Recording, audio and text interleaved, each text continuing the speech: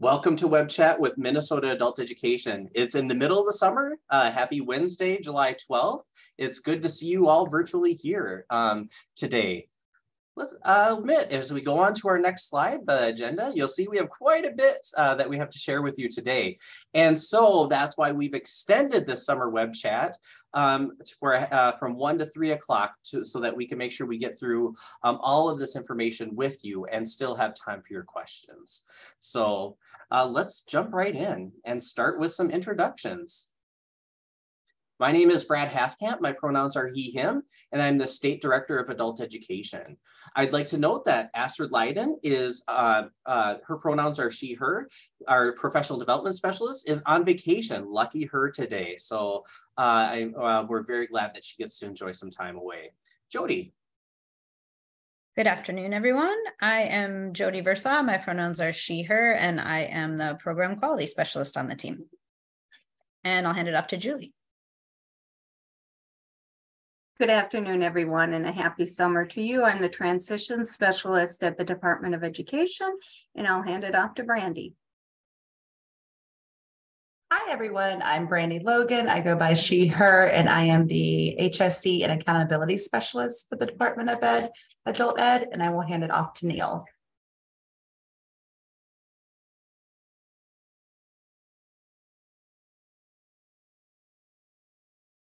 My apologies, Neil might be a little bit busy, so I'm going to bring it back to Brad. No, sorry, just screen sharing. Zoom was hiding everything from me. Hello, everyone. My name is Neil Allard. My pronouns are they, them. I'm the Records Communications and Admin Support Specialist. Thank you so much, Neil. Thank you, team. And thank you, Wendy, for being our tech host and technical assistance for today. I do want to give you some exciting news that we do have a new staff person joining us a week from today. Haley Swanson, who has been working with Metro East and SCRED, or the St. Croix River Education District, is joining our team here at the Minnesota Department of Education. Haley, she is jumping into the role of grants, records, and administrative support here on our team. So we'll be working very closely with Neil with the records, and we'll actually be helping a lot with a lot of our team grant work and some of our other administrative support and leadership. So we're really excited to welcome Haley to the team next week, and we'll send an email to let you know a little bit more about Haley later on. It'll be exciting. This will finally be a full, complete hired team, at least according to our budget, for the first time in more than 3 years, or in about 3 years. So that's exciting. Yes. And just a note today, because we are doing a longer session, we will also be taking a 5-minute break about halfway through. So don't worry, we're not going to have to sit here for the full 2 hours. We'll make sure to give you a short break in the middle. We do have a couple of announcements that we want to share with you as we dive in. So we are excited to announce that we have our first new consortium application in years, maybe even decades. I know it's the first new application we've seen since any of us that are currently on the team have been here. So in the last 15 to 20 years, there has not been a new application. So this is exciting. So the Mille Lacs Band of Ojibwe is joining us as a new consortium. We have granted them provisional approval, and so there will be some additional steps that they'll need to take as a new consortium. You can imagine that there is a lot to learn as you jump into the system. They had worked as a program within, or as a site within Central Minnesota Adult Education, and they've been doing some collaboration or talks with AEOA as well. And they are now going to be their own consortium. So there'll be some follow-up with them through the next year as we get them onboarded. But we're excited to welcome Mille Lacs Band of Ojibwe to our adult education field and family.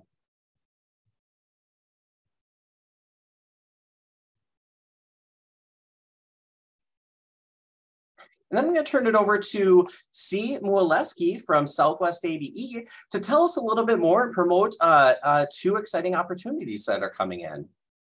C, are you here? Oh, it looks like C is just joining us.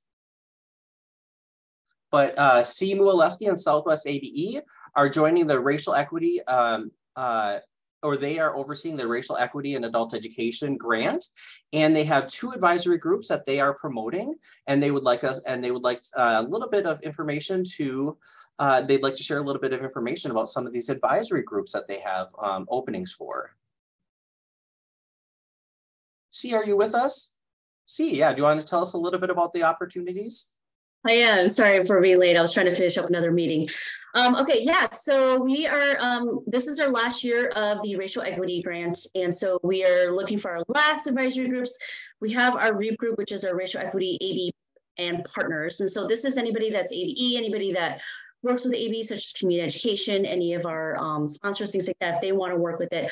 Thank you for putting that in the chat there, Neil. But the application, Neil just put in there.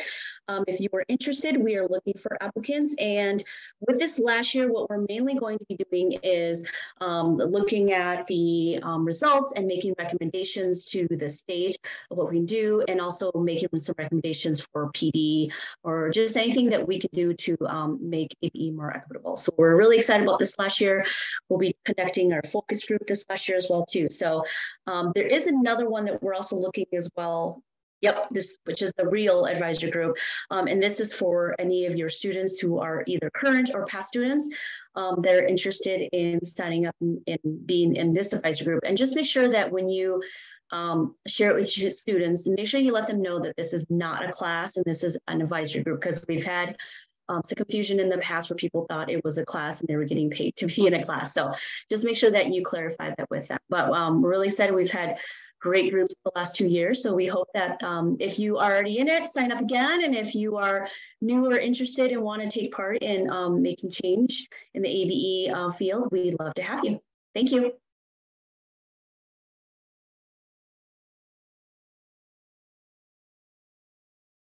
Excellent. Thank you, C. And I hope many of you consider participating or recommending people to participate in those advisory groups. Thank you. Let's dive in to something not nearly as exciting, but something that is on some of your minds. Let's talk about the August reporting submission that is due August 1st, 2023. So first, so that is due on Tuesday, the 1st of August, by the end of the day.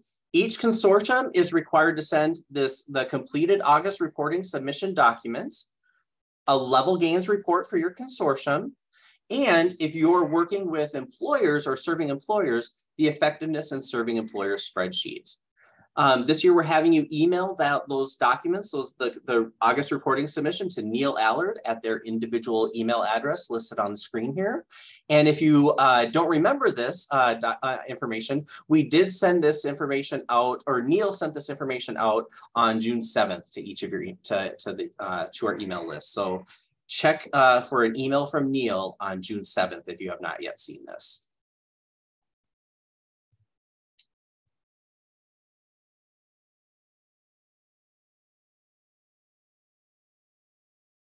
And in this August reporting submission, there are 7 sections this year.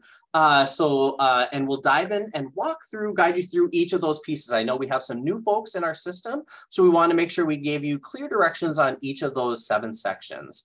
And so let's go into the next slide here. And that first component is that level gains with post-test report for all ABE participants. So make sure that you have all of the required data entered through June 30th, 2023, like your enrollee registration information, your test scores, contact hours, proxy hours, and diplomas earned. And then you'll download from SID that level gains with post-test report, and make sure you use the dates July 1, 2022 to June 30th of 2023. And then you'll attach that report as a Microsoft Excel spreadsheet with your August reporting submission. And this report needs to include participants and outcomes for your entire ABE consortium. Let's go on to the next slide. And then the second component of this reporting due August 1st is the annual volunteer information report. And so there is, you have a couple of options. You can either just have your consortium complete this once as an entire consortium, Or if you have a larger consortium with several providers, each working with volunteers, you can assign this to the providers within your consortium. And there are two versions of this survey, so you'll fill out one or the other. Either you did not use volunteers or you did use volunteers, and so you'll fill out the appropriate survey whether or not you use volunteers during this past year, from July of 2022 to June of 2023. If you, luckily, there is some help in SID where you can actually run the annual volunteer report, and that will help you with your statistics of all the volunteer information you've entered in SID, and that can help you with a lot of the questions. And also, just note that if a learner or a volunteer fits multiple categories, because it'll ask you to classify folks in various categories, you can just list them once. Do not list them in each category. Just list them in either their primary category or whichever category fits them best. And also with this report, you can go into that survey, that annual volunteer information report, and if you have to step away or need to, you can save it and then make your changes or finish it up later. So you have that option within this report as well. So no worries about that online report.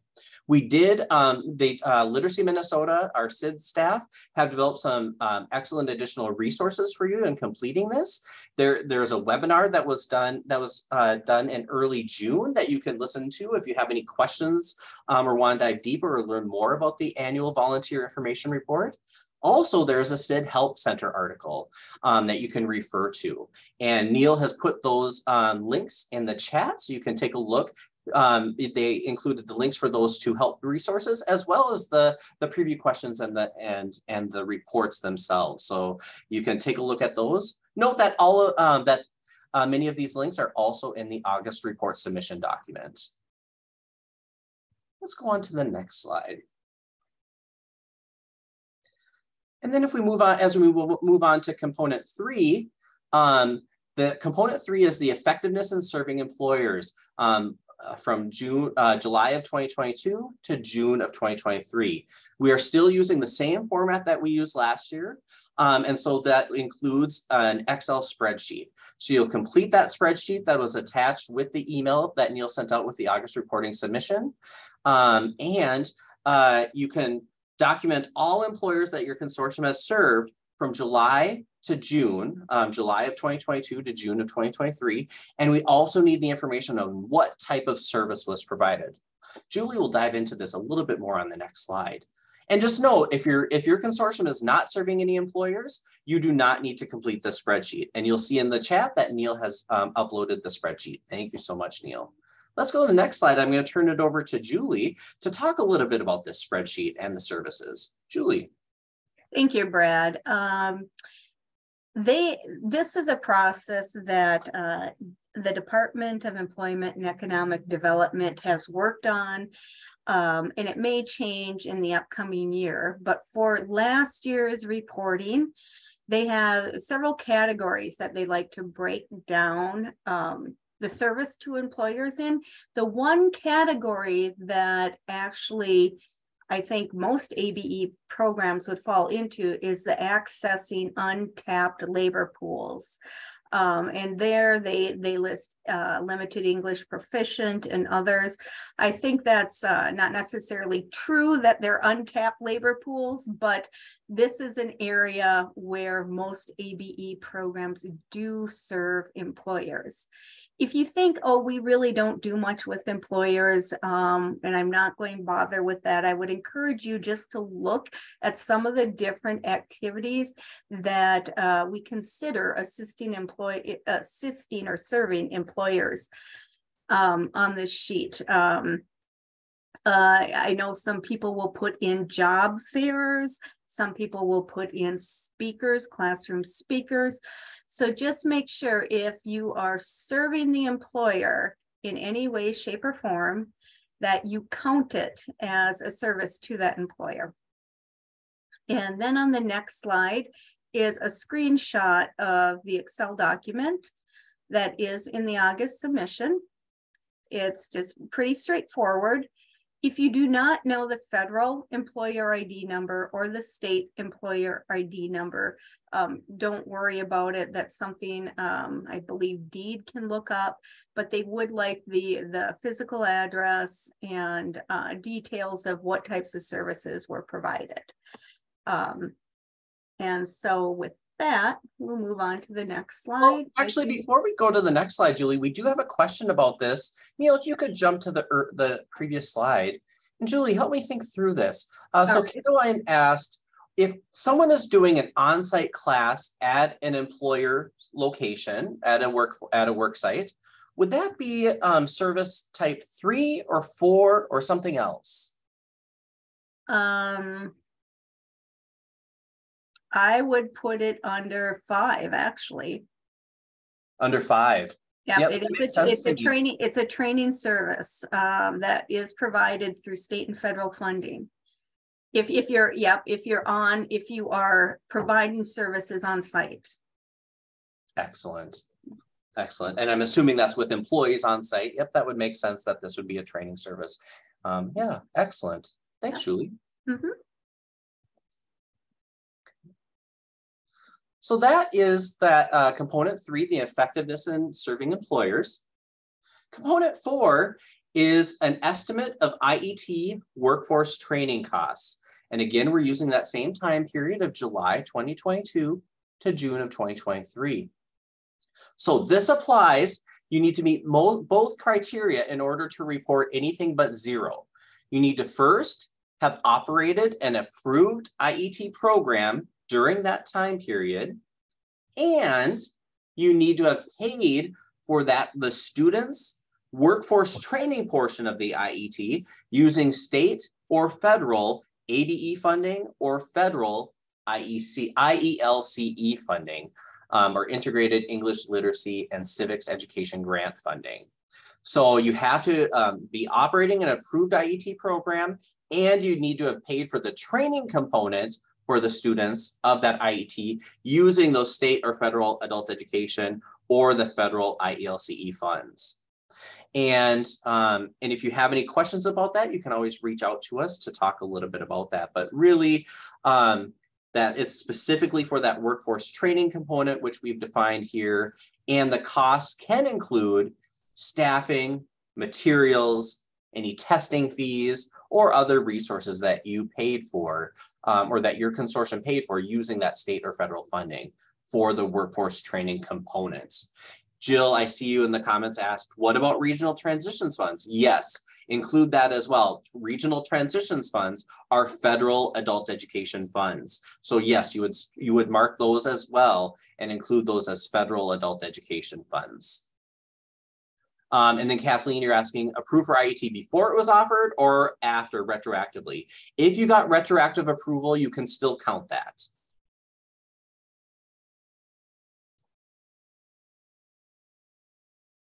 So yes, if you got retroactive approval, please still include those workforce training costs in this document or in this section or component 4. Okay, let's go to the next slide. So a little bit of what you're going to be answering, you have to just give a yes or no for 3 questions. Like first, did you offer any IET programming that was approved? Did the consortium pay for the workforce training component for those students? And did you use state AB funding and or federal AB funding or federal IELCE funding? And if you answer no to any of those 3 questions, what you report to us will be 0 in all categories. If you say you have to say yes to all 3, and if you say yes to all 3, then you would report something other than 0. And on the next slide here, you can see where you would document that. There you can document your state AB grant funding, federal adult education grant funding, IELCE grant funding. And I know some folks in the past have put other funding, what some sort of in-kind or other type of funding. You can feel free to enter that and provide some details in that last row if that applies to you and if that's something you'd like to share. All right.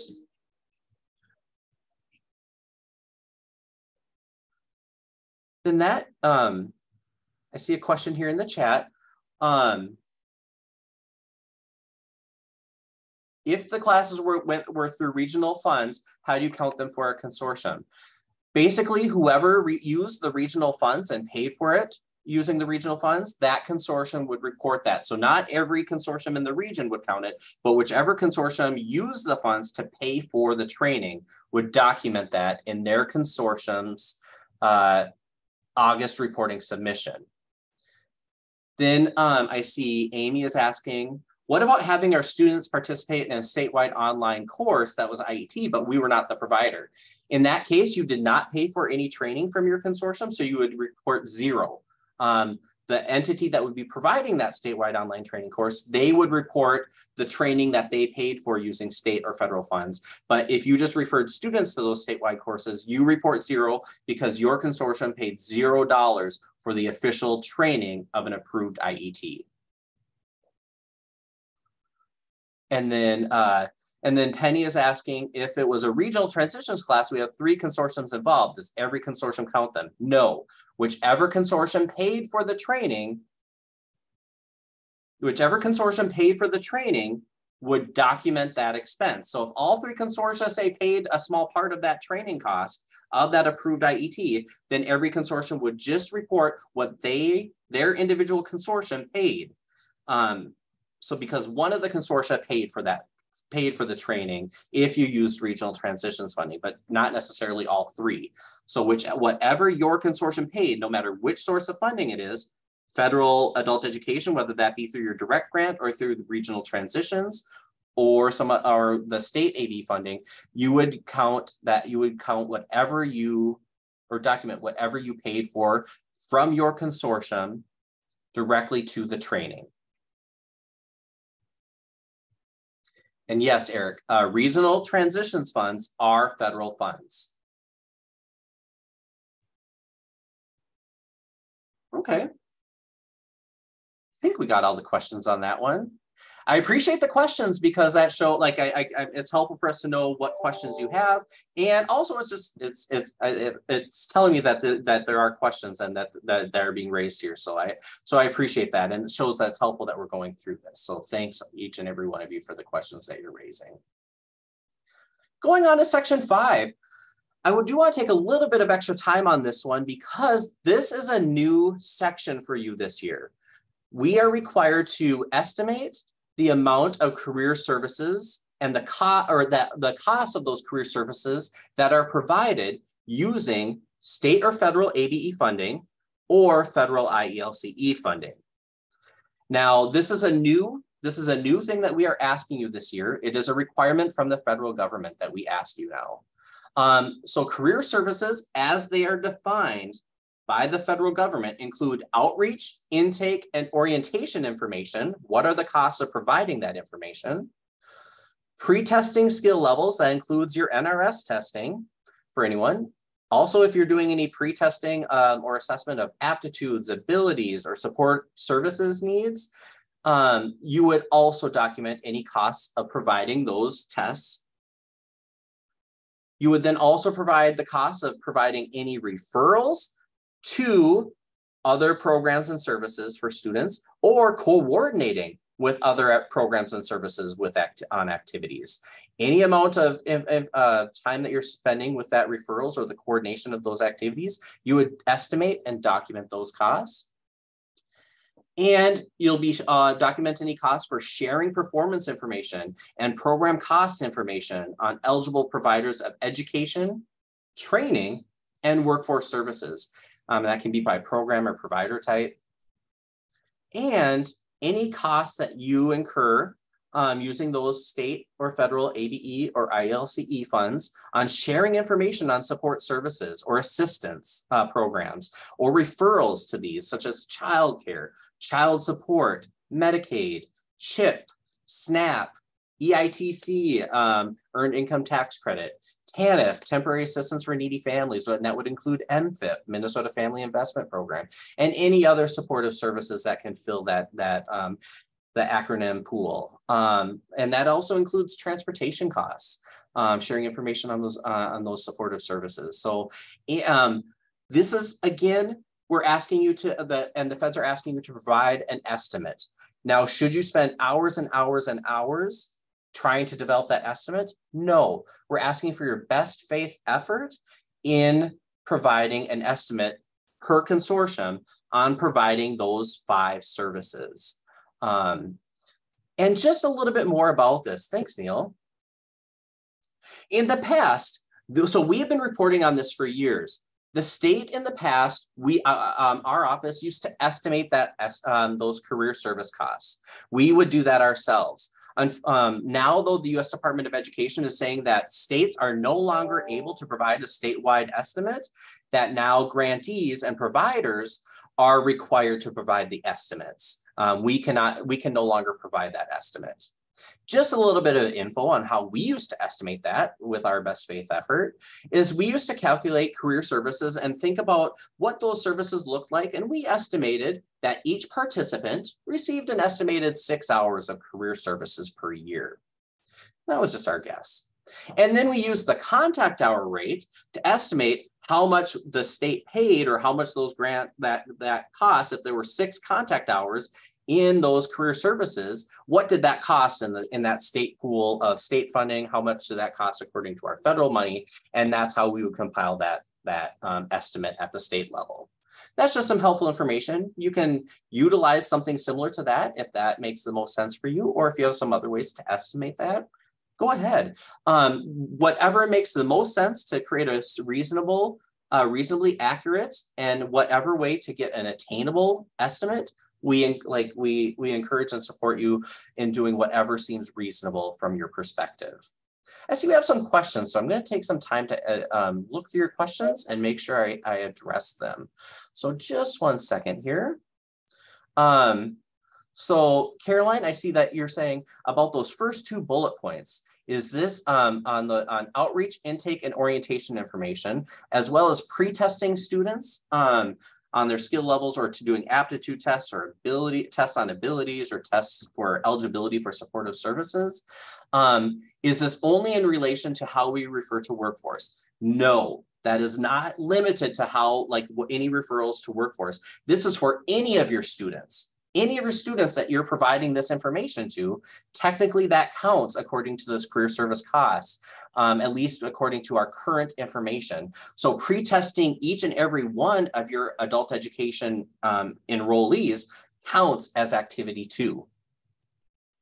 So this is not just limited to workforce referrals or career force referrals. This is for all of any of your students, as well as referrals or coordinated services with our career force partners. Another question, would that last item, including aiding participants in getting transit assistant programs for Metro Transit, would that count? Yes. Yep. Any costs that you incur on sharing information on those supportive services, including transit assistance program, that would count. You can document that cost as well, or as part of your estimate. And then Karen, I see you're saying, is this only for services in conjunction with career force or for all programming we provide? This is for all programming that you would be providing, not limited to just the referrals that are coordinated with career force. And Denise, you're asking, are these just hours we bill as contact hours, or are they asking for an estimate of work we do behind the scenes? This should be an estimate of all the work that you're doing. I admit that we just did this based on contact hours because we didn't know a better way to do it. But at your consortium level, or at your provider level, you should be creating this estimate on whatever way makes sense. But you should not just include the contact hours. Think about the behind the scenes work as well. We encourage you to think about all the costs of providing those services and include that as part of your estimate. Good questions.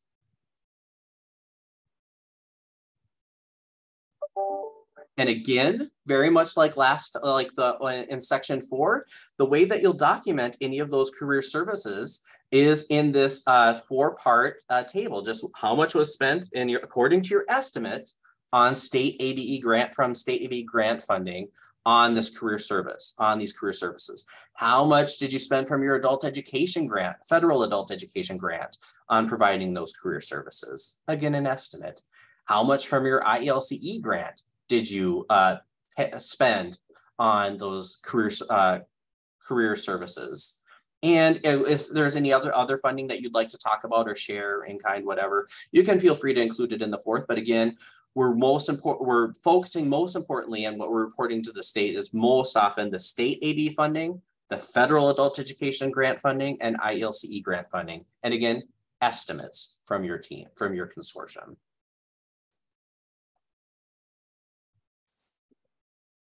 Okay, let's go on to section 6. Section 6 is similar to the same as last year. We're looking at your one-stop contributions as a consortium. So that's your contributions for Career Force Center and system support. And again, we're looking for July of 2022 to June of 2023.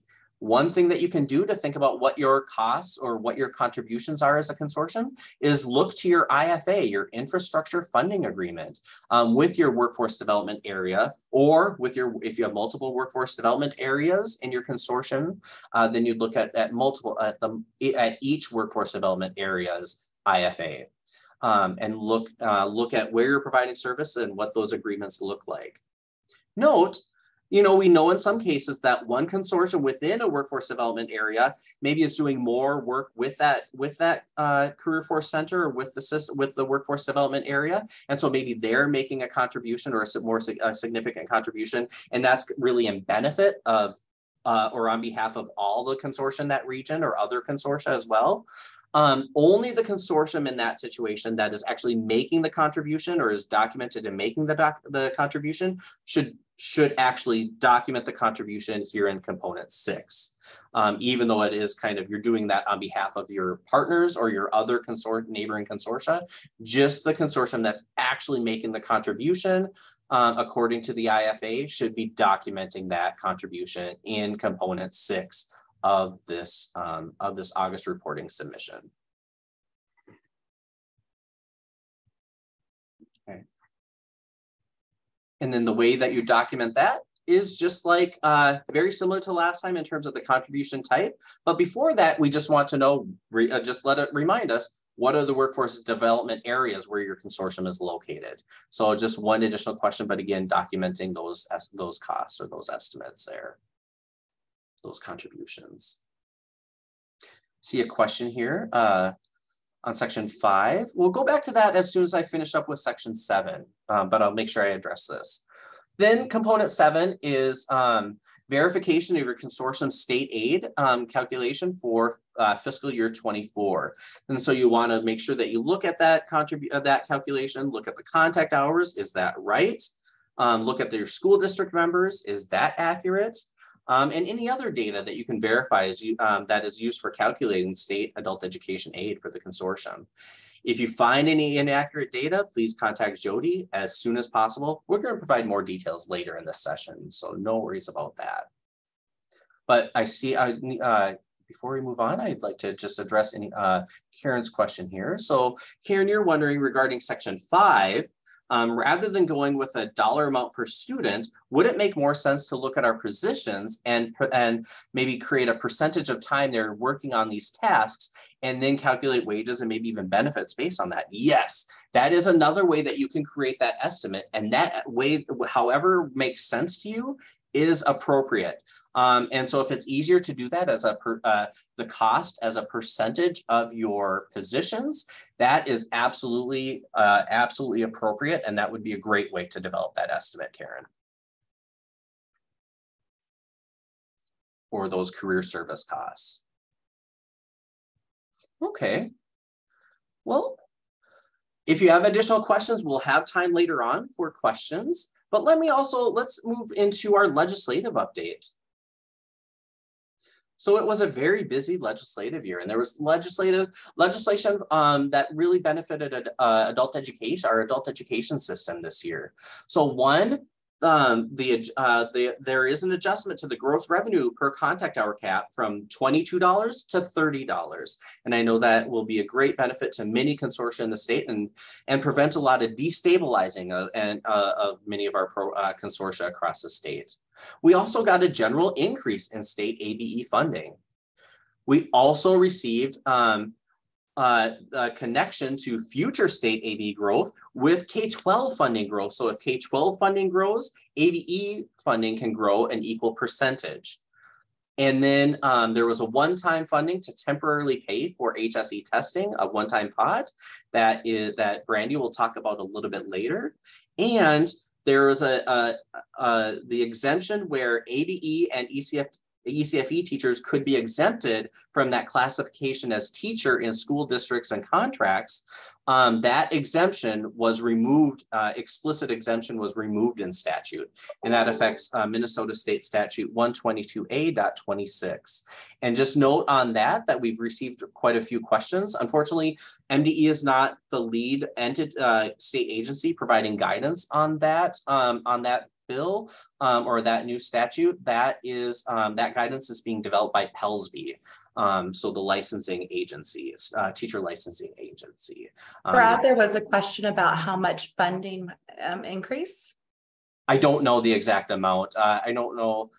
Jody, thank you. It was about a 2% increase, so about $1 million. One thing I will say about the state legislation, there are a couple of these that we were able to promote through the governor and the governor's bills, such as adjusting the gross revenue per contact hour cap, and a one-time pot of funding to temporarily pay for HSE testing. But I will say that in terms of the increase in state ABE funding and connecting future state ABE funding growth with K-12 funding growth, that is all thanks to Literacy Action Network. Literacy Action Network did an excellent job working with legislators, sharing the information from each of your ABE consortia and telling the story of why adult education is important and why legislators should remember us. So let's give a round of applause to Literacy Action Network and all of the amazing work that they did this session. Thank you very much. You really advocated and represented our field well. So thank you. Kelly, I see your question here. Will that statute, that I'm guessing you're talking about E here, affect teacher licensing for ABE ESL instructors?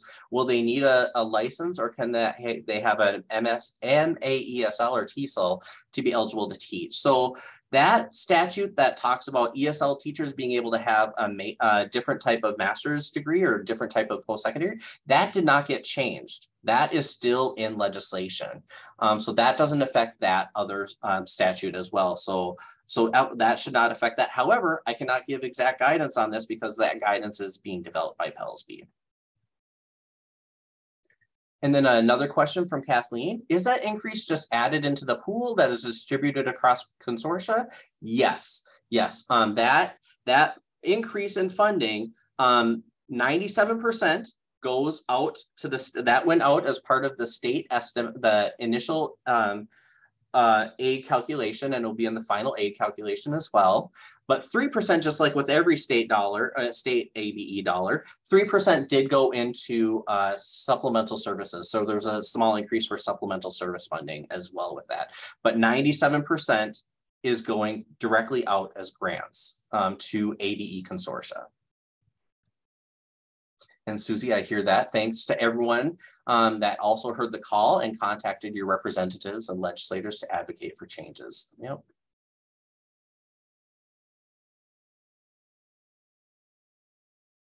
And Susie, you're saying that, okay, so PELSB is going to be documenting the guidance on letter E on that statutory change.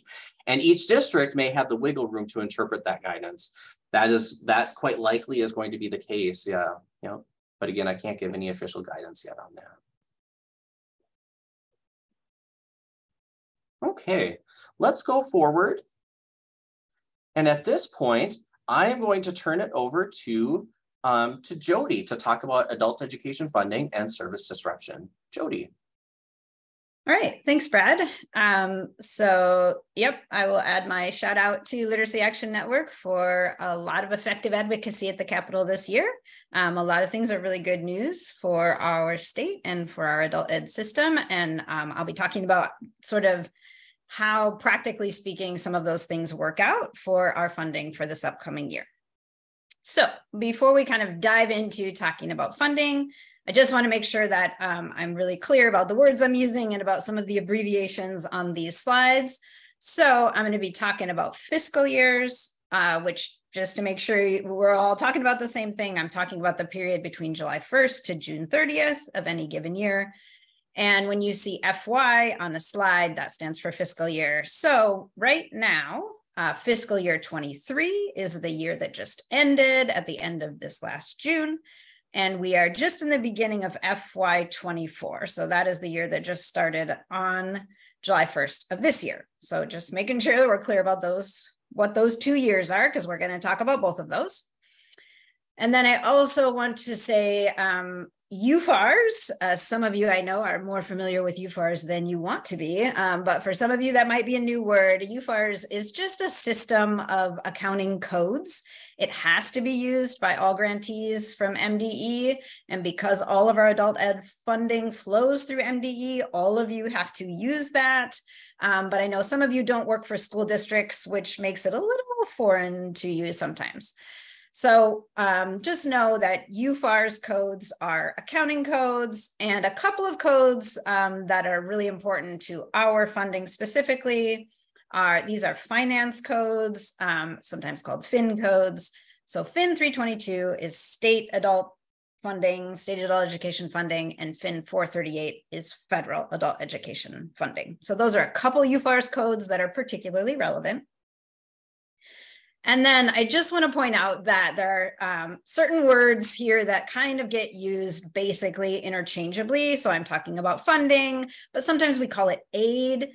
The report on the MDE website calls it entitlement. Really, all of those words are just mean to say the money that your program gets to pay teachers and buy Chromebooks and run your programming every year. So just wanted to start there to sort of make sure we're all talking about the same things.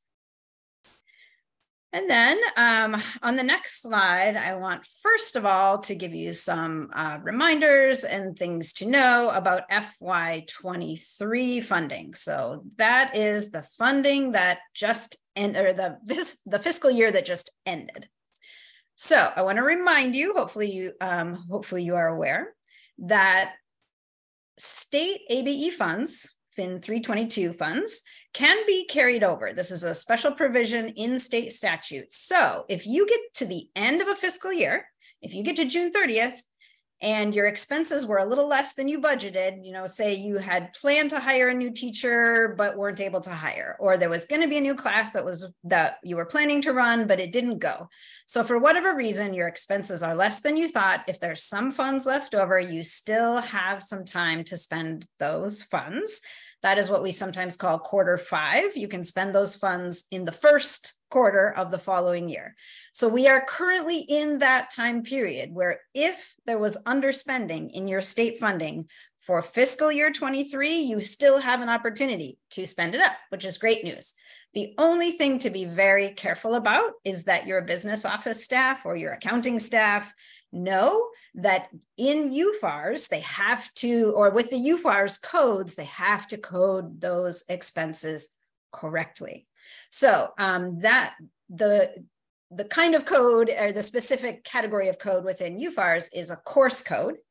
And the course code to be using right now during this period of the year to use up FY23 funds is 003. And really the way we want you to think about that is not to use that for ongoing expenses, but to use it for special one-time things like, oh, we could add some more equipment. We could pay a staff member to do a one-time curriculum project. That, you know, sort of a contained extra expense is how we want to encourage you to use those funds if you are in this situation. On the next slide, I'll just give you the codes for the next couple of years. For the next couple of years, they are pretty straightforward. So this year, during this time period, when you are, you know, using up any leftover FY23 funds, those need to be course coded 003. A year from now, when you're doing that with FY24 funds, the course code is 004, etc.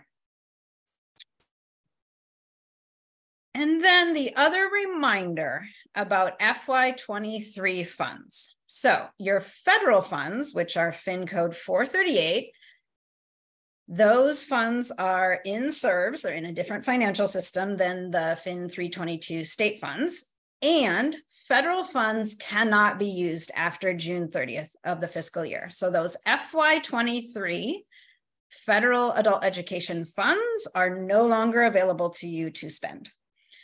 At this point of the year, what you should be doing is to work with your business office to make sure that somebody in the accounting or business office has drawn down all of your funds and gotten them out of SERVs and into your organization's bank account. Every year we have some folks who kind of forget to do that. It's easy because your federal funds are so small compared to your state funds. And also if you work in a district, your district business office has many, many, many different pots of funding, and these FIN 438 funds is a very small pot compared to others. So please do make sure that you are checking that all of those federal funds have been drawn down out of SERVs. And if your program underspent, then you will need to revise your budget in SERVs to make sure that it matches the amount of expenditures and the amount that's being drawn down. So please work on that as soon as you can. Some of you have already done that. Thank you very much. But make sure that happens no later than September 30th. So that's what you need to know about FY23 funding. Now let's talk about FY24 funding. So this upcoming year's funding. We have run an initial calculation of state funding award amounts, and that is posted on the MDE website. The link, there is a link on this slide. I think Neil can also stick that in the chat. And if you're wanting more information about that, look for an email that was sent by Neil on June 29th. And on the next slide here, there's also a way just to navigate to that. If you can't find the link and you're just on the main MDE website, which is education.mn.gov, you can also go through, here are the breadcrumbs. You go to the data center, data reports and analytics, and adult basic education entitlement report. So a couple different ways to get to this report. And then notice when you get on the landing page, you have to select the year, which is the year the calculation was run, not the fiscal year. Sorry about that. That always frustrates me every time, but you do select 2023 in the dropdown, your consortium's fiscal agent, and then you run the report and you should get there. So just a reminder, as Brad told you, one of the components, component 7 of your required August submission report, is to verify this initial state aid for FY24. So probably the biggest, most important thing you want to verify is contact hours. You also want to just eyeball the other things, including your school district members, take a look at the other data that's there on that report, make sure it all looks right. If anything looks incorrect, please let me know as soon as possible. We can correct mistakes. If it was a mistake on our end, we will absolutely correct it. If it was a mistake on your end, let's talk about that. We can sometimes correct things. It will depend a little. If everything looks fine, if you look at it and it looks like what you were expecting, then you don't need to email me. You just need to verify that on reporting component 7 of the August reporting submission document. Here's just a screenshot, an example of what that report looks like with just some, red circles to kind of point out to you the particular things you want to be looking for. At the top, that just shows the drop-down menu where you, select the year and your consortium and hit Run Report. This is the example from Metro North, or which fiscal agent is in Okehennepin. And then in the left column here that says consortium, that is where we suggest that you eyeball and make sure that your member districts look correct. Occasionally, we have the scenario where some districts have merged or some other change has happened to districts, and that can mess up this calculation a little bit. So take a look at that, make sure it looks right. And then that smaller box, red box in the middle that says count, that is one of the places your contact hours shows up here. So make sure that your contact hours look correct. So those are some of the things that you can be looking for on that report, but do put your eyes on all of it.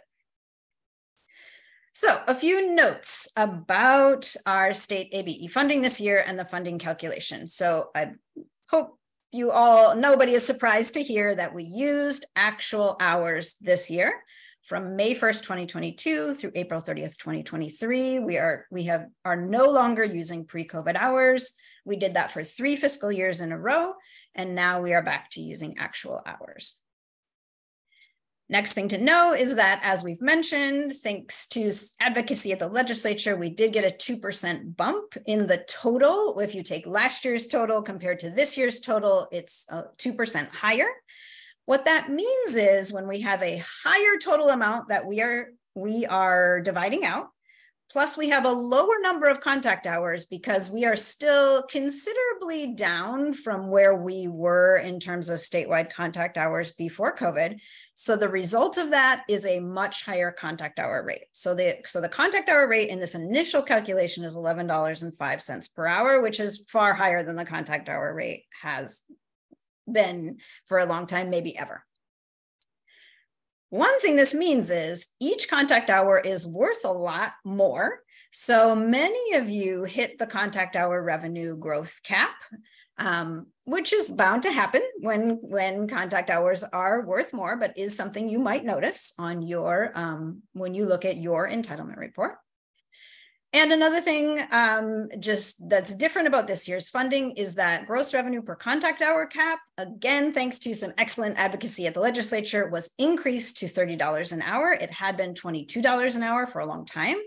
I took a look yesterday. I saw that 18 out of 38 of our consortia had a higher award amount that year as a result of that legislative change.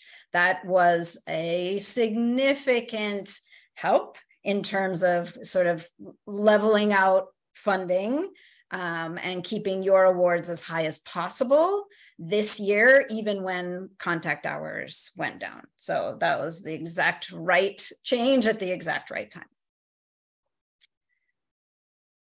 And then I want to, keep you aware of the timeline for what we will be doing next and the final funding calculation. So right now, as soon as you can, if you haven't already, make sure that somebody from, your consortium manager, your fiscal agent folks are looking at the initial calculation. If you see anything wrong, let me know ASAP. In the month of July, we will work on a final calculation, and then once we have all of that figured out, in August, we will run award letters. Your award letter is your official notification that includes your final amount of state and federal aid.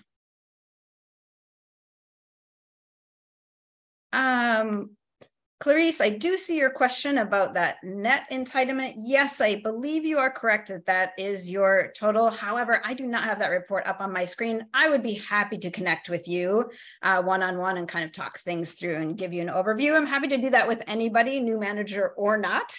There are a lot of different factors in your aid calculation, and sometimes it is nice to just look at yours specifically and try to figure out what it all means.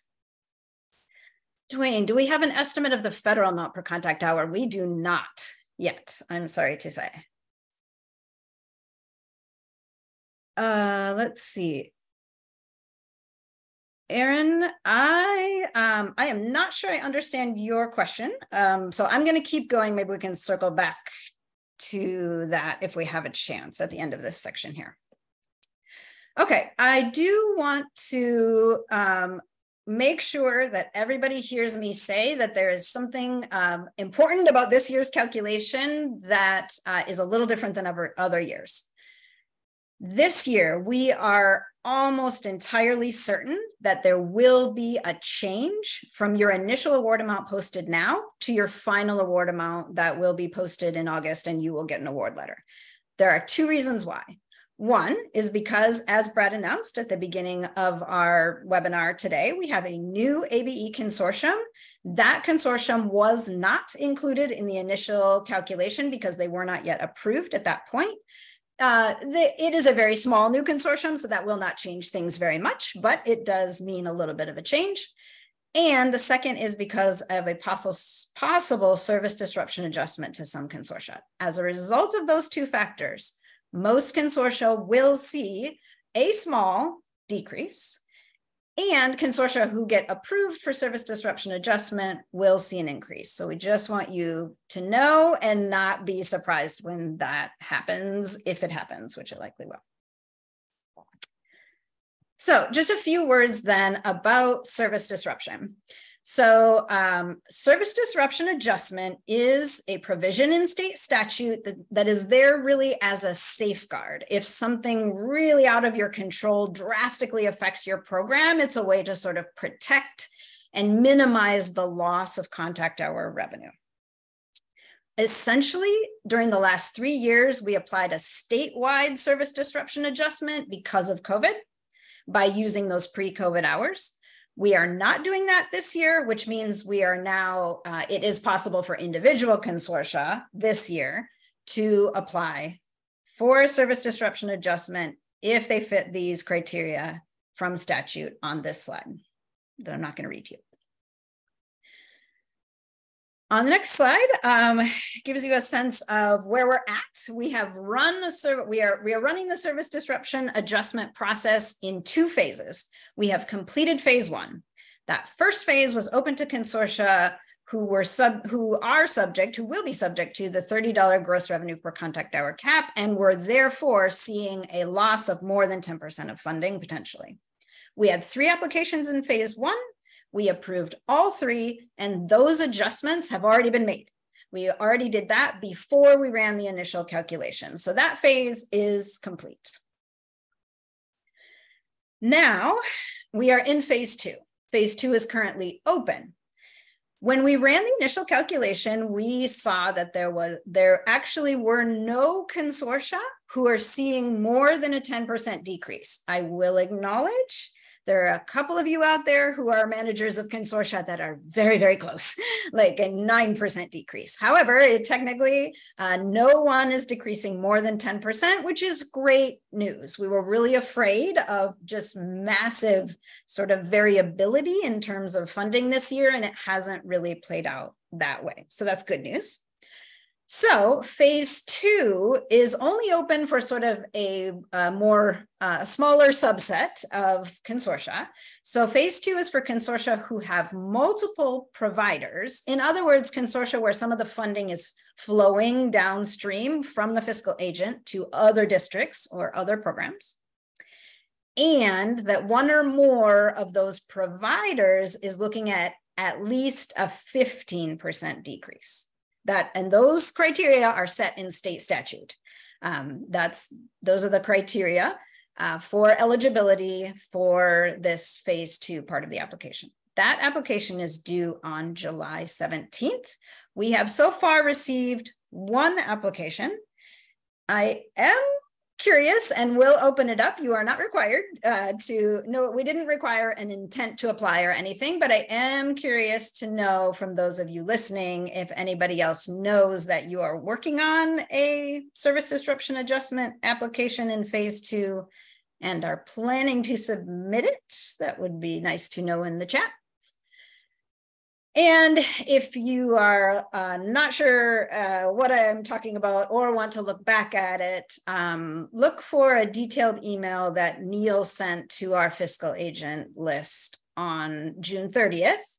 If you are not the manager of the fiscal agent entity of your consortium, if you're a manager at a provider, for example, then you need to talk to your consortium manager, connect with that person to find out whether you would apply or whether you would qualify. And then last of all, I just want to reiterate, kind of already said this, but want to say this again. Since last fall, we've been using this metaphor of our funding is like a pizza. So whenever we change the size of one slice, it changes the size of everybody else's slices. So just so you know, the fact that we are running the service disruption adjustment means that we may be able to increase revenue a little bit for consortia who are seeing, or providers who are seeing, a significant decrease, but it does mean that increase results in a small decrease everywhere else. Hopefully, very, very minimal, not enough to significantly affect your programming. All right. Yes. Thank you, Brad, for the answer about gross revenue per contact hour cap and what that means.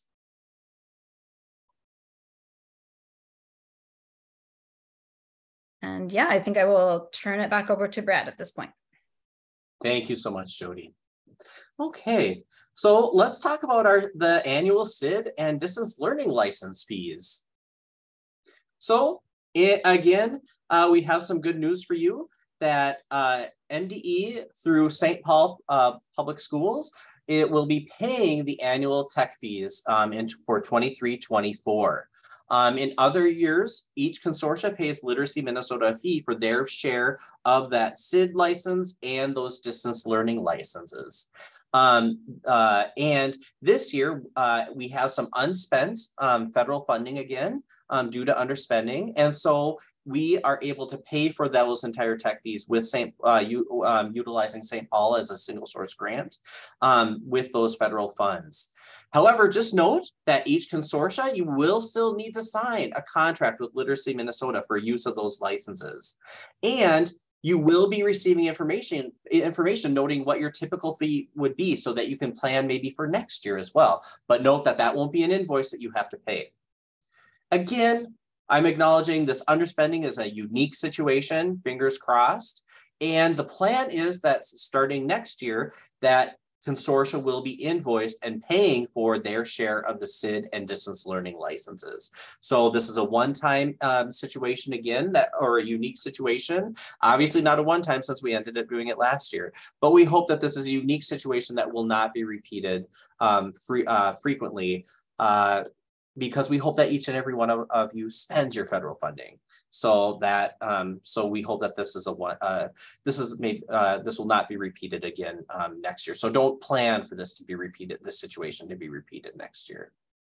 And then a question in the chat. Is the total of federal funding this year the same as last year? Actually, we did receive, like, I think it was a very small increase in federal funding as well this year, Dwayne. So there might be a small increase in federal funding.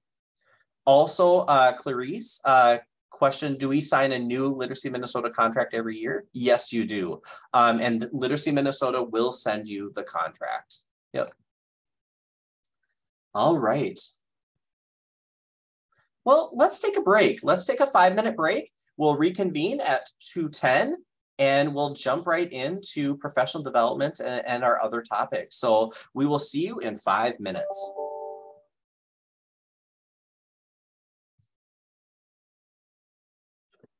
The next component of our conversation today is about professional development, staff training policy, and onboarding resources.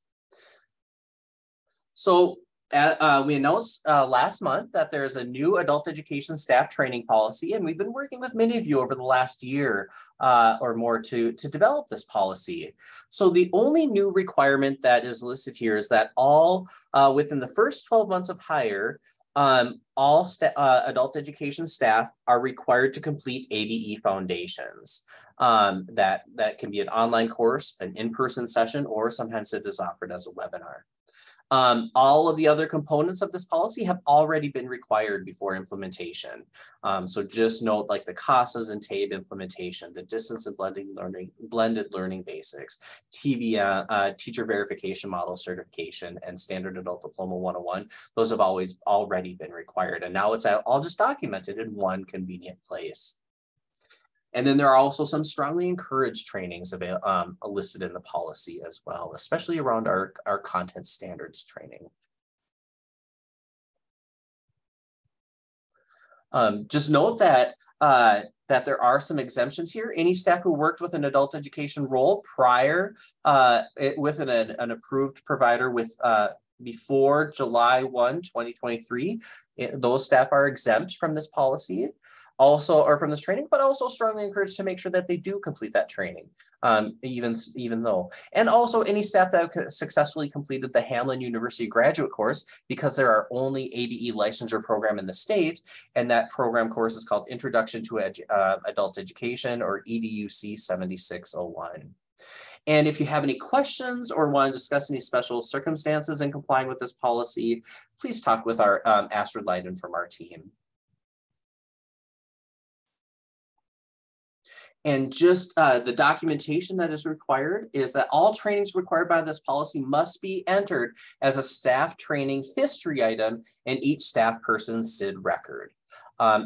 We do recommend that other trainings be documented as well, because that can make life easier as you're completing your narrative or doing other professional development planning. Note that that's encouraged or recommended, but not required. And then starting in 2024, consortia will be required to use SID to report on the required staffing participation as part of the August reporting submission. So next year, you'll see more about that.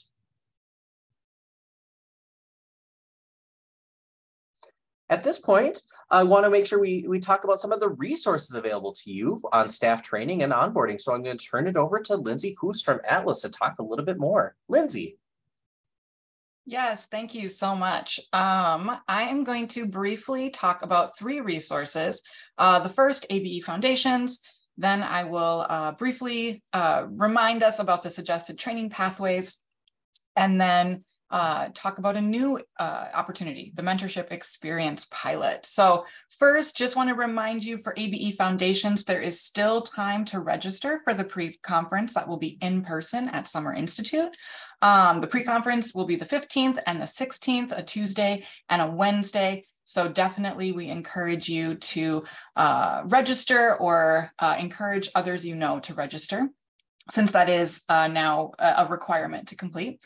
And then the other the other way of completing that requirement is the online course, and that is currently being transferred from Schoology over to Canvas.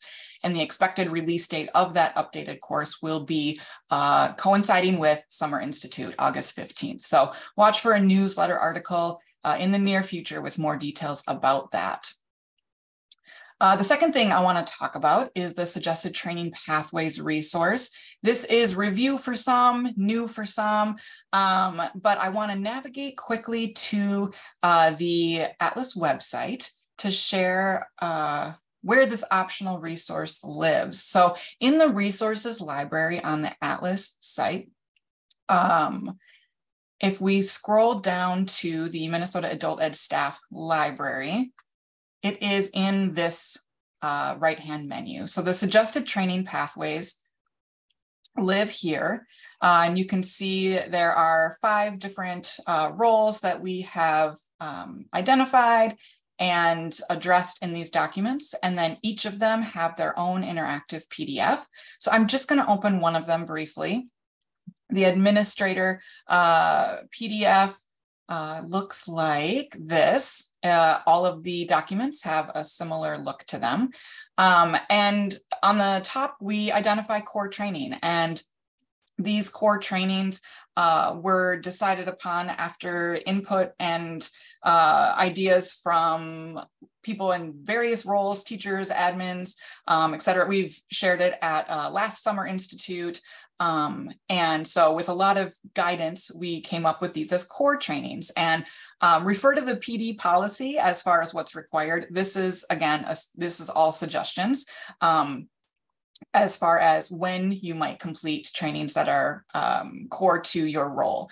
So there's a suggestion for how you might break it up, and you'll notice it's about over 18 months. And so kind of communicating like this doesn't need to happen all at one time, but how can we stretch it out and have a plan? And then the bottom of each of the documents also has some specialized training options. This particular document has some links to learn more about different resources, stay connected with the events calendar, the Connect newsletter. Other documents like the instructor one has some specific additional resources or training options like the CCRS implementation cohort, the new numeracy cohort, every star resources, etc. So kind of trying to put everything on one page. And then there is a tool that will bring you to a document that you will not be able to edit unless you make a copy. You can make a copy up at File, and then you will be able to kind of take the suggestions from the document, but then make it your own, add things from your local district or program, add some notes, use this for yourself, with your supervisor, with your staff. And this, again, optional, but just a way to kind of capture a plan.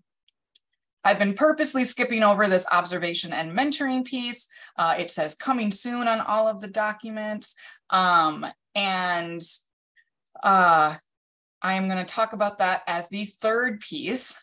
This is very exciting. And yes, I'm going to actually put all of these links that I'm talking about in the chat right when I'm done talking. So thank you for reminding me. I will put the links in the chat. So this mentorship experience pilot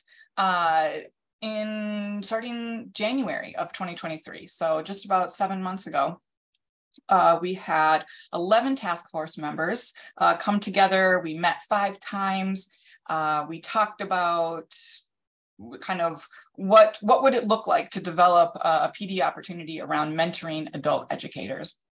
And these were the goals that we had. And I won't read all of the goals, but some things I just want to point out, that we were looking to supplement what's already happening.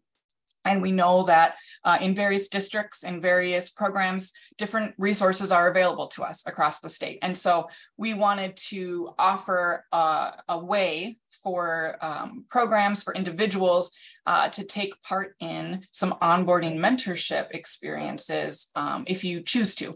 And this is not just for instructors, it's for managers, coordinators, support staff, like it's all roles are welcome. So I'm going to quickly just share a little bit from this flyer. And again, I'll put the link to this flyer if you want to use it to kind of spread the word. That is what it will be for. Thank you for those of you dropping links already. So this mentorship experience pilot, the purpose is really to support Minnesota ABE professionals through this mentor-mentee relationship. And who are mentors and mentees? Like mentors, not people who have all the answers, but really the definition we landed on was an experienced professional who has a particular skill set. And we all have a particular skill set needed by the mentee. It's a colleague who nurtures professional growth in a mentee by sharing knowledge and insights and supporting the mentee in their professional learning and growth. So anybody can be a mentor. We all have something to offer. And so if that is an opportunity that interests you, stay tuned. In the next couple minutes, I'll tell you how you can apply to be involved. And then a mentee, anybody who is wanting to professionally grow in certain areas and want to have the support of someone in a similar role. And so if you're a new manager or if you're a new teacher and you want to be paired with someone who has more experience as a manager, more experience as a teacher, that this is for you. So definitely an opportunity to further develop leadership skills, regardless of if you're a mentor or a mentee. And ultimately, this is going to benefit our students. So the pilot that I'm talking about is... yes, it is totally available to staff who are not new as well. It is kind of tailored to that, but anybody is welcome to apply. So the commitment is going to be a 12-week commitment. And this pilot is going to start November 3rd. There will be a virtual kickoff orientation. There will be 6 mentor-mentee meetings throughout the course of the 12 weeks, and those would be decided upon by the mentor-mentee pair, just meeting 6 times within the 12 weeks to kind of check in. I will be helping facilitate this experience through checking in via Canvas. We're going to have a place where we can post questions and kind of check in, see how it's going. And so there will be that facilitation as well. And then there are CEUs and a stipend for participating and offering feedback on how we can make this a better experience, because we do want to offer it again. I won't read this whole list, but the options of what you could choose to focus on are pretty much endless. So these are just topics to kind of get you thinking about what might I want to really work with a mentor on or brainstorm with someone about. And we're going to really encourage the creation of SMART goals. So creating a SMART goal with your mentor and then revisiting that in those 6 meetings. How's it going? Do we need to change it? Do we need to tweak it? Anything else? Do we need to completely rewrite it? And is there a new goal that now has surfaced? So just really wanting to make this feel tangible, like there are tangible results we're working towards. Because this is going to be virtual. The orientation will be virtual. All the meetings, the expectation is that you can meet virtually. Just to make it accessible, sustainable, we will be able to use some Atlas funds to then support in-person meetings. If the mentor and the mentee would like to meet up once, and you're in different parts of the state or whatnot, like we would be able to support you doing that. So keep that in mind. The timeline for this, right now we're recruiting mentors and mentees. A newsletter article just went out yesterday, and I will put the link in the chat in just a moment. And with more information about it. But if you are at all interested in being a mentor or a mentee, or you want to share this opportunity with your staff, please do. We are recruiting mentors and mentees. The deadline, September 15th, for the pilot. And then for mentors, we are going to do a brief interview process, just kind of 20 to 30 minute interview process. And so by October 20th, we hope to then have pairings of mentors, mentees, and we're going to use the applications and the interviews to really figure out what would be a good pairing, roles, experience, interests, etc. So that will happen before the pilot starts then on the 3rd of November. In the afternoon, we will have some time where mentors can meet together and mentees will meet together and have some training there. And then we will have some time together where the pairs, you'll get to kind of meet and kick off that start. One more thing I want to mention is that everything I just shared, like that's the pilot. We're super excited. We're at this point, and we're going to gather feedback and we're going to tweak it, and then we want to offer it widely. And so our hope is to offer it like have 3 different entry points throughout the year. So this is kind of an example, but like September, February, May, where we would have an orientation entry point, but then that means that we would be accepting mentor applications and mentee interest forms on a rolling basis.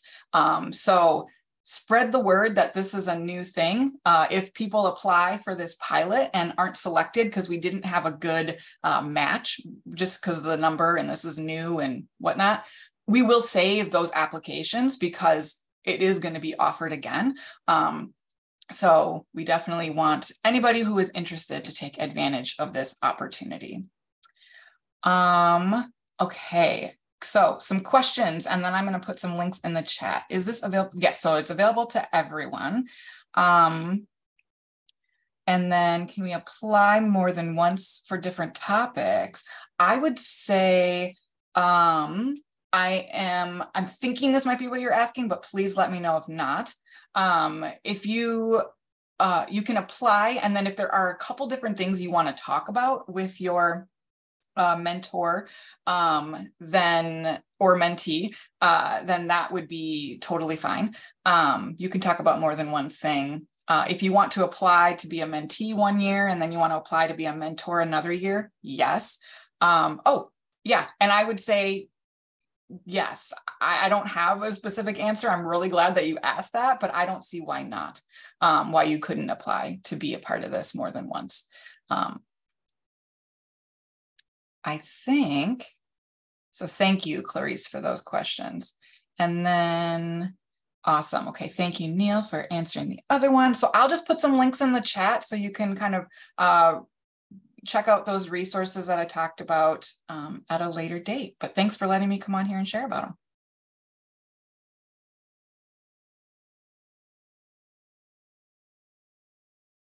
Thank you, Lindsay. Let's go to the next slide here. So just a note that there will be a statewide professional development survey that is going out, and we really would love your support and for you to encourage your staff to complete this.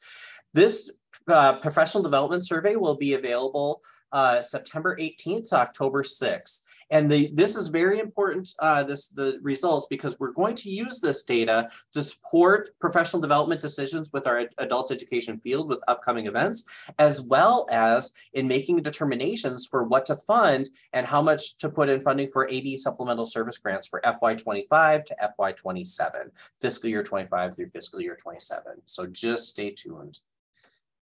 Let's go into the next section here, and that is accountability. So let's go to the next slide. So just note that we do have some state purchase CASAS computer-based test administrations that are available to you. A Google form to indicate interest in how many CASAS e-tests you would be interested in will be sent to consortium fiscal agents in August to the consortium managers. The test publisher's requirements must be met in order to accept those test administrations, meaning that the test publishers, CASAS, they do have some training requirements and certification requirements that must be met before you can actually receive those test administrations.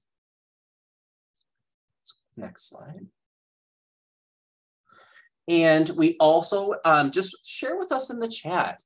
There's been some talk about doing a statewide remote testing hub. If we had a state-supported remote testing hub available for post-testing students in CASAS or TABE, would your consortium be interested in referring students for remote post-testing? How many students would you refer potentially to remote testing in a year? Again, we're just asking for an estimate on your part. Are you interested? And if so, how many students would you refer to a remote testing hub, again for post-testing, CASAS or TABE, over the course of a year in theory? So please just share that information in the chat. And let's go to the next slide. Please continue to enter that in the chat. And note, since it is a new fiscal year, there is a new assessment policy that has been approved by the feds. And so if you go to mnabe.org to our policies page, you will see a link to our new assessment policy for 2023-2024. So you can download that policy there. There are no major changes from the prior year, admittedly. So just please, you can go there if you want to download the latest policy. Let's go to the next slide. We do know that some new tests are being approved.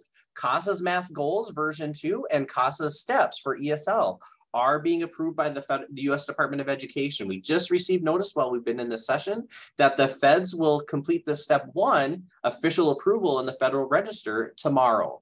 And so that will kickstart us in this that will be the first step in a 7-step process that we need to do before local programs can actually utilize the test for NRS, the new test for NRS purposes. And note that the biggest step here is we need to add this to our current year assessment policy, and we need to submit it to the U.S. Department of Education, and they need to give us official approval about the revision, about adding these new tests before any local programs can utilize those tests for NRS purposes. In terms of an estimated date of when we can use steps, we do not have that available yet because we do not know how long it will take to go through these 7 steps. In past years, to go through once the step 1 is complete, it's taken anywhere from 1 to 6 months to go through the rest of the steps of this process. And it really depends on how long it takes for the federal government to review, how much time can we actually, the test vendors still don't have paper copies of these new tests available, or they didn't last time we checked. So we can't actually even do a test review within our Spark group. So there's a lot of things that are dependent on the federal government and test vendors. So we don't know, we do not have a timeline at this point in time. So just FYI, we'll move forward as quickly as we are able to, but we do need to go through this official process before you can start utilizing the new tests. Let's go to the next slide.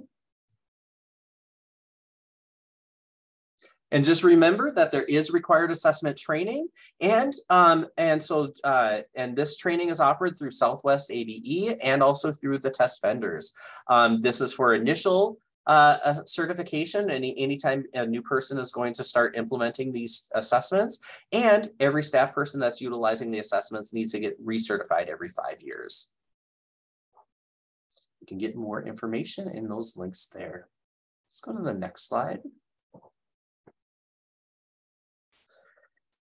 And also there are some upcoming trainings for test certification sessions on Friday, August 11th. And so there's some information there. You can find information on registering for those assessments in the chat. Thank you, Neil, for being right on top of that. I'm going to turn it over to Brandy now to talk about more accountability topics such as our targets. Thanks so much, Brad. So we've been talking about our MSG targets. And of course, for this fiscal year that's ending on June 3rd, we're looking at a 27.5% as our statewide target. And starting on July 1, we began a new target for next fiscal year at 28%. And so knowing these targets, if you go to the next slide, please, this brings us into program improvement. You've heard about it a couple of times throughout different web chats, but also throughout some emails that you've seen recently. So 2023 ABE report card is going to be released fall of 2023, and some consortia may be flagged to participate in program improvement based off of that 27.5% target. Next slide. As you can see here, this is what the report card will look like. So this is last year's report card. We did not have program improvement, but we still highlighted what the targets would be, just to kind of give you an idea of what you would be looking at. So when the report cards do come out this fall, towards the end of August, you'll be finding your placement and seeing where you fall within the target placement. The next slide. So program improvement is a state required process for consortia whose measurable skills gains MSGs fall 30% under that state weighted target. So again, we mentioned it's 27.5% in both ABE and ESL. So that means that your program, if your consortia falls at 19.25 or below, then you would fall within the program improvement policy and requirements. And for this year, we're going to be talking about program improvement being implemented into LEAD and those emails everyone's been receiving. So let's talk a little bit about LEAD. So LEAD is program improvement for the process of 2024 is going to involve that opportunity for all Minnesota's ABE managers and coordinators and even lead teachers to participate.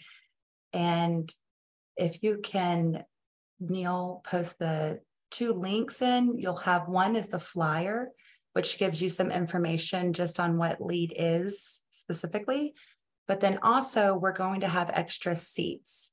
And within those extra seats, we're asking individuals that do not fall within program improvement if you would like to participate through an application process.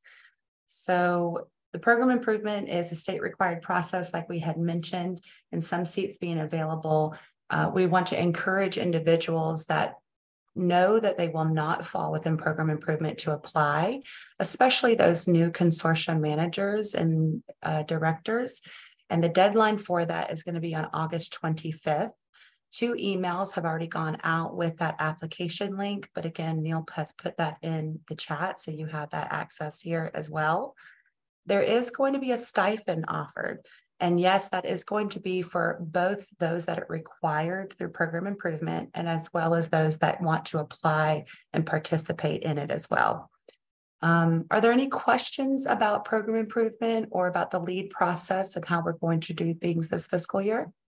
Yeah, Brandy, one question in the chat. Will programs be flagged at 30% below target rates for both ABE and ESL level gains or for either ABE or ESL level gains? So perfect. Is it combined or is it separate based on ESL and ABE levels? Yes, thank you for asking that, Eric. It's going to be either or. So you may have a consortium that falls below an ESL, but not ABE or vice versa. And we've seen some consortia that fall below in both ABE and ESL. So that's a conversation that we'll have once we are able to identify individuals from the report card and have a conversation on what needs to be done within that category, if it's either or both. Does that help? Perfect. Are there any other questions about program improvement or LEAD participation? Nothing in the chat right now, so I think you can go move on. Fantastic. I just want to put out, we'd love to have your application. Please send out your fillers. If you have any questions, you can always email me specifically. Now we're going to go into high school equivalency updates. So this first update is just, of course, communications. If you're needing to contact us, that MDE.abe website is always the best communications. If you're looking for verifications, age waivers, records, or any other questions about high school equivalency. If you receive an individual asking you specifically for a records request, we really would appreciate if you just give them the records request form instead of sending them on to us, because our first step is to give them that form. So if you don't have it updated, if you have them printed out for in-person, or if you have it saved on your computer, go ahead and just go to the website and try to download the most updated form that we have. As well, because HiSET has been added to the state, as you remember. And so those records request forms will identify HiSET and or GED, not just GED anymore. So we greatly appreciate it. It will hopefully lower down some of those records requests that we get through our email and phone calls. The next is manager GED access. So a lot of individuals kind of do it a different way. Some people individually email, some people go through GED operations, and now that we have HiSET. So if you are someone in your consortia or program are needing to get GED access, manager access, or HiSET access, our goal is for you to request through the request form, and it's on the websites. So you have GED operations or PSI Zendesk, and those two links are being added to the chat by Neil. And so if you can take those down, you can always just Google them, or if you want to flag them on your bookmarks. But once you submit that request form, they send it to us, and then that's when we're able to do our approval. So it just keeps down on different text threads, and it's an easier process to get it to us at a quicker rate. The last is about our any HSE updates. So GED, as of July 1, started an additional $6 charge to computer-based testing, and that's in person. So it's a $36 total charge per subtest, but that is in-person computer-based testing, not online proctored. That is staying the same. They've also had a conversation about they were going to lower the discounted retakes down to 1, but they've decided to keep it at its current policy. So we still have 2 discounted retakes currently, but keep in mind that that may change because there was conversation about that. HiSET in person is our hub center that is testing in person, paper and computer-based testing. We still have other test centers that are onboarding. And if you are interested in learning to become a HiSET test center, or if you want information on possibly bringing HiSET to your center for curriculum, you can always go to this link and submit a ticket straight to PSI, and they will respond to you effectively on which department needs to work with you about onboarding. The subsidy has been active, as you can see, so that subsidy is the same for either HiSET or GED.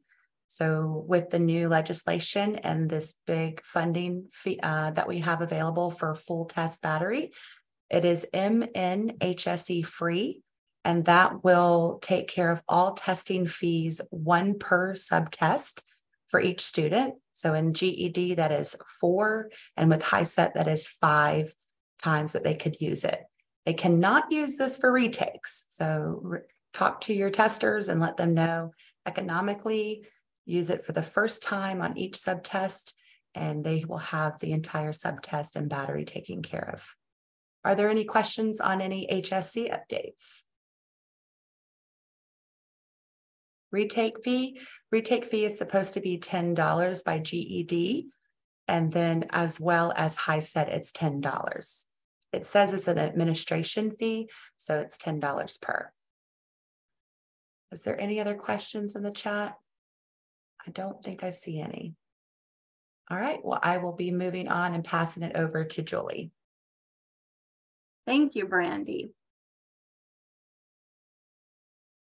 There are plenty of transition updates. The first one is transitions to employment. I want to mention that the Department of Employment and Economic Development received almost 1.8 billion in total investments for the biennium fiscal year 24-25. And these funds will be going to targeted populations and youth. And there's plenty of funds that will be used for individual placement and support. So all I'm saying here is be on the lookout for additional funding that will probably be able to serve the majority of our learners. Then moving on to some of the training opportunities that are available. We do have the Child Development Associate Credential. There's going to be a training that's offered at Minneapolis Community and Technical College, and it will be in an event that is designed for like the FACS, Family and Consumer Science teachers in school districts, but they are opening it up to adult basic education as well, because they realize that there are some programs that still offer this credential. So there are 3 slots available. If you are interested in attending this training and networking event, please email me, and I will let the coordinator know that of your interest. I think it would be great just to network and possibly bring in your school district personnel as well.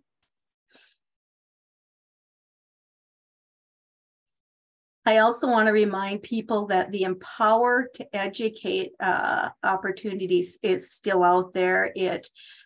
It is for anyone who wants to begin a career in childcare, and you do not have to speak English fluently in order to participate in this. You can fill or help an individual or go online. There's applications. The applications are in English, Spanish, or Somali, and they will connect you to a local workforce advisor. There's funding for training, and there is funding after you complete the training. There's help navigating technology, and they can also guide you into some of the post-secondary programs that exist. Again, there's a link in the chat, and that will get you to that application form. So please share this with all the teachers in your programs, because they're the ones most likely to know which individuals are interested in beginning a career in childcare.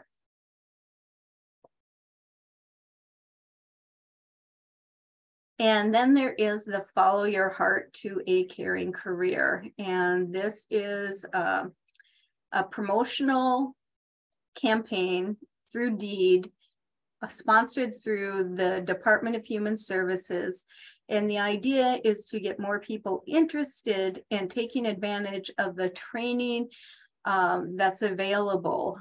We are, everyone knows this, in Minnesota, we are down so many in the healthcare field, and we are there's a lot of funding going into training. They have translated all these materials into the languages that you see on this slide. There's a link you can go to where you can find all these translated flyers. They also have social media graphics and other resources that would be beneficial for people that are offering trainings in healthcare, because there are many programs that do the personal care assistant, nursing assistant, home health aide. All of these resources can be used to promote your own programming for those purposes. Next slide. All right, transitions to post-secondary.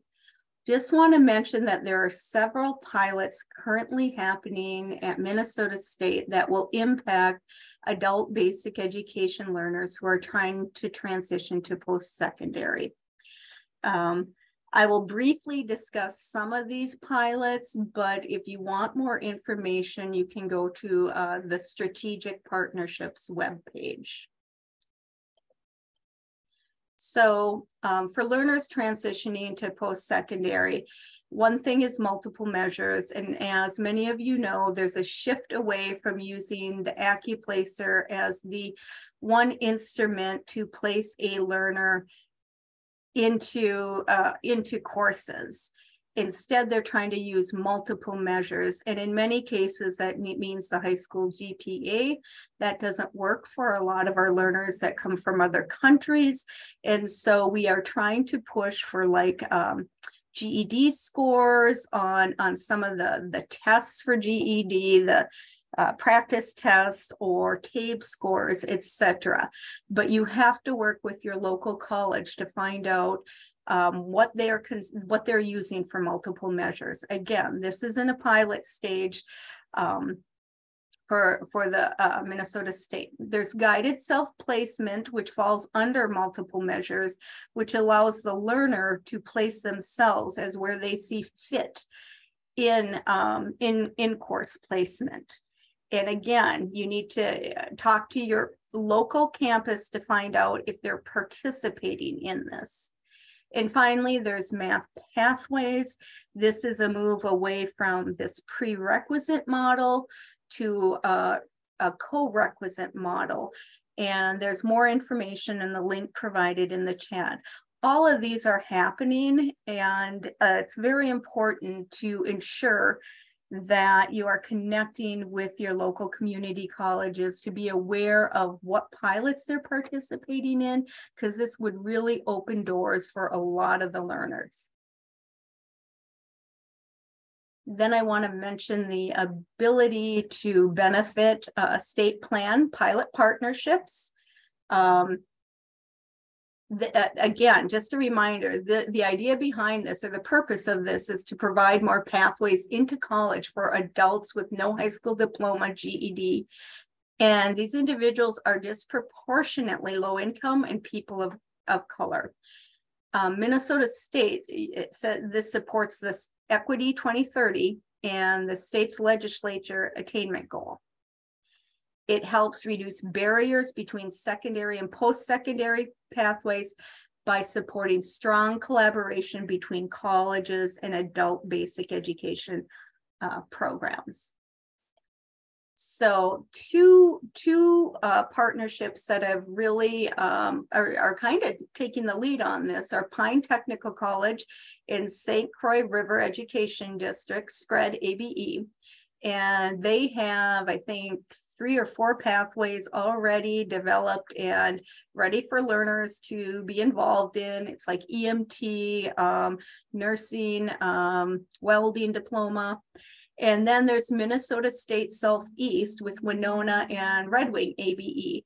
And the partnerships there have also approved career pathways in welding and a few other pathways. There's 8 other partnerships between ABE and the local community college that are taking place. These are all in various stages and discussions are happening. But realize that the value this brings to the adult learner is the ability to work on both high school diploma or the equivalency while also completing college coursework. It's getting rid of that prerequisite model and moving more towards a co-requisite. And it allows them to access federal financial aid for their college coursework while also working on their diploma or high school equivalency. In the chat, you can see a link to a document where you can see which institutions or campuses are working with what ABE partners and where they are in that process. If you haven't been involved or your program hasn't been involved in this, it might be a good idea, again, to reach out to the local community college to see if they are interested in this ability to benefit. Transitions to training. The Pathways to Prosperity, commonly known as P2P, RFPs have been announced. They're open and available. Remember that there are 3 different categories. It's Bridge to Career Pathway, Individualized Training Pathway, and On-Ramp to Career Pathways. The deadline is 5 o'clock, August 28th for these grants. There will be an informational webinar on July 17th from 10 to 11:30. And there's a link where you can get more information on these grants. The ABE has been very involved and is a required partner in 2 of the grants. And I just want to make sure that people are aware of this, aware that partners may be coming to you asking if you'll participate in a P2P grant. I just ask that you make sure that your program is an actual partner and that they're just not signing off on the grant, that you're very involved in the grant development. These are state-funded grants, and they have more flexibility around how the funding can be spent, more than federal funds. So when you're working on this, consider building in time for curriculum development, navigator services, time to meet with training instructors, etc. The stuff that we typically can't fund or don't have time or money to do with regular funding, this is a great opportunity to build it into a P2P grant.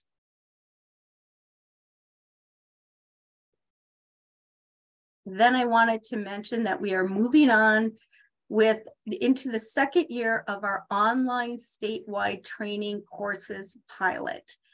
Again, these are statewide courses, meaning any adult basic education learner across the state who's at the appropriate level for the course can participate in this course. They are all online, but we ask that the local referring consortium provide support to that individual if they need additional support to complete the coursework. And the courses that will be offered this year are Healthcare Core Course, which will begin September 15th, Microsoft Office Specialist Course, which will begin September 27th, Paraprofessional Training Course will begin in September, and then we have the Test of Essential Academic Skills, or TEAS, Preparation Course, which begins September 5th. A lot of people have been doing a great job in making sure these get into their community education catalogs and promoting it throughout their school districts so that learners are aware that it's available to them. And if people have questions about that, they can contact me. You can find more detail on about these courses in the link that was provided. And maybe I will stop. Are there any questions on that section? Yeah, Kelly, Julie, this is Brad. So Kelly had a question. Will other or additional online statewide courses be offered throughout the year? Not at this time. That's something we could discuss at some point in time. And I think that would actually be something to consider, but currently no. If you have an idea, Kelly, please send it my way. And then Penny asks, is there work being done so that that registration and attendance policies are the same for each class? I think I need to touch base with you, Penny. I know that last year they were developed differently for whatever worked for the consortium offering it. And if this has caused issues, then we should discuss this and work out a process that would work for everyone. Excellent. Yeah. And then Clarice asked a question about what is ABE's role? How do we report our work on this in SID? There is so what happens is when you refer a learner, and they contact and enroll in the class, that program contacts, for instance, Clarice, your program, and tells you the hours that the individual has been accumulating. Does that make sense? I can also reach out to you individually and explain this, or possibly if other people have questions, and it looks like what kind of do students require to enroll in these programs? Erin, it is just, they have to be an adult basic education student, and the spreadsheet tells what level or educational function level they need to be able to participate in the course. But we could, what do I mean by, but we could create a document that I can send out to the field that would provide more information on how to enroll for each particular one. Social Security should not, we ask for it, but it is not required. Do you mean we can count the hours? Yes, Clarice, you can count the hours. The hours go to, if you have a student who's interested in taking Microsoft Office Specialist and you refer them, Metro East is currently hosting that, you refer them to Metro East, those hours from that student go back to your consortium. Again, this is a pilot. We're seeing how this works out. If you have additional questions, please do feel free to contact me. Moving on. I just wanted to mention with Integrated English Literacy and Civics Education Grant, there is the deadline, end of the year reporting. It's due July 17th. If you want the final payment for your funds to go out, we need to have this report in by July 17th. And the next slide on Integrated Education and Training. IET, there will be a new approval process beginning this year. It should be finalized by the end of July. The big changes are programs will submit the single set of learning objectives to Atlas first before they submit the form for approval. And then we're also asking that IETs must be approved before they begin. And like, as I said, we'll get a follow-up summary of that at the end of July. And with that, I think I'll turn it back to Brad. Yep, and while you're doing that, just note that Caroline asked about where to find the IET approval form. So but while you're answering that in the chat, I just want to say I look forward to seeing you all at Summer Institute this year. It's in person, the first in-person Summer Institute since 2019. So I look forward to seeing you all then. Let's skip down to the end then. And at this point, we can just, we acknowledge that it is about 3 o'clock here, so we can end the recording and answer any questions that you may have.